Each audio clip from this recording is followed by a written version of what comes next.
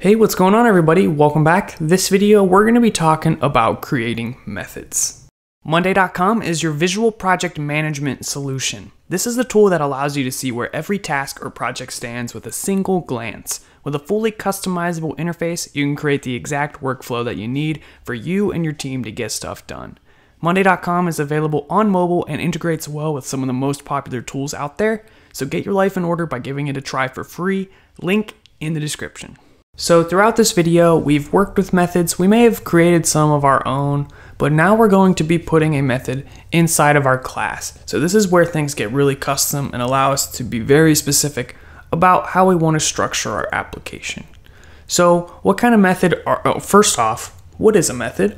Well, this is an example of a method right here. This is an example of a method right here.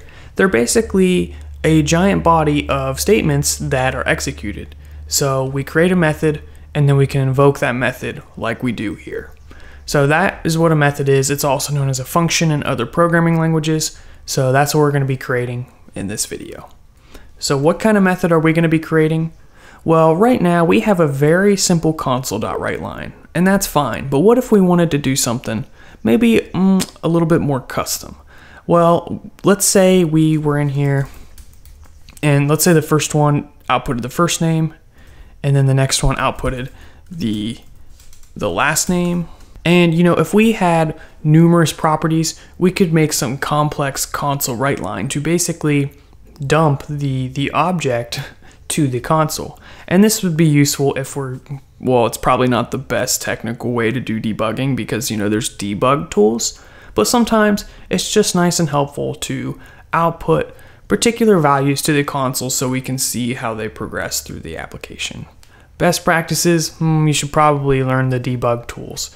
But in this situation, the output might be useful for something other than debugging. So for example, if we're building an application and the user of the application wants to get a ton of information about a particular thing, well, we might create some complex series of console.writelines to give them that information.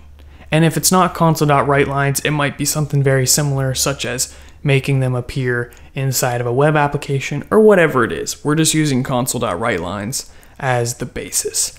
So enough of that. What we're going to be doing is we're basically going to encapsulate a series of console.writelines into one method call. So what we're going to do is we're going to cut these, or copy and paste, whatever you prefer, and go into our class, and we're going to create a method. And it needs to be defined within the class curly braces, and it's going to be void because it's not going to return anything. And what we're going to do is we're just going to call this output. Now, by convention, methods start with a capital letter, and this is the structure of how to create one. We're going to paste that code in here.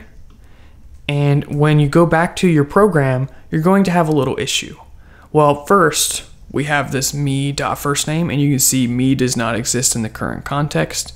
We no longer refer to the very specific object, but rather keep it more general because this is going to be used for any of the user objects. So we get rid of that object call right there, and that's the first thing. The next thing is when we try to invoke this method, it's not going to show up. So we see me dot, and you can see there's nothing there about output.